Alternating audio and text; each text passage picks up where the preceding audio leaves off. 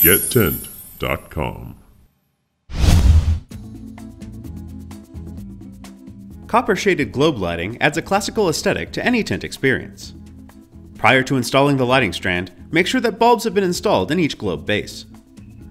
To install bulbs on the globe lighting strand, invert the globe base and unscrew the plastic globe to access the light socket. Screw a new bulb into the socket and reattach the globes.